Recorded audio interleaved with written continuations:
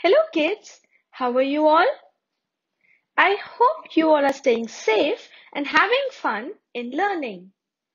So, our today's topics are addition on number line, addition using an abacus, and order in addition.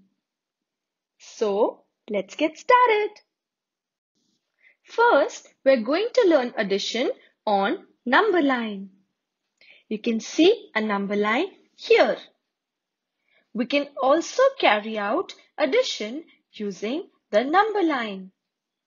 So, to find the sum of 2 and 3 using the number line, we start at 2 and jump 3 numbers to the right.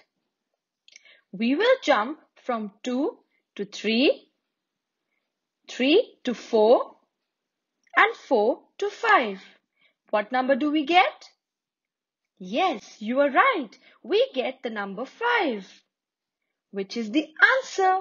Therefore, the sum of 2 and 3 is 5. Similarly, to find the sum of 3 and 4 using the number line, we will start at 3 and jump 4 numbers to the right. We will jump from 3 to 4, 4 to 5, 5 to 6, and 6 to 7. What number do we get? Yes, we get the number 7, which is the answer. So, the sum of 3 and 4 is 7. Now, we will understand addition using an abacus. Do you know what is an abacus? Here you can see the picture of an abacus. An abacus has spikes. Here the left spike represents the tens and the right spike represents the ones. Now, to find the sum of 3 and 5 using an abacus, we will put 3 red beads in the one spike and we will add 5 more green beads and count. 1, 2, 3, 4, 5, 6, 7, 8. Yes, so the sum of 3 and 5 is 8. Now we will find the sum of 4 and 2. For this, we will put 4 red beads in the one spike and then we will add 2 green beads and count.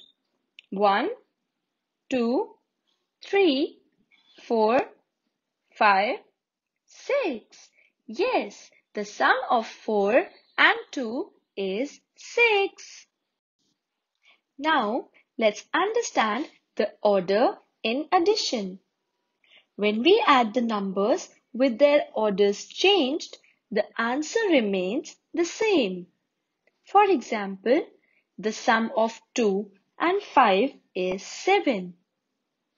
And the sum of 5 and 2 is also 7.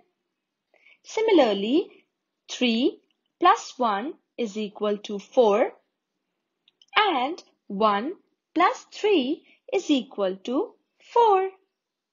So, this was order in addition. So, thank you for watching the video. Please do subscribe, like and share.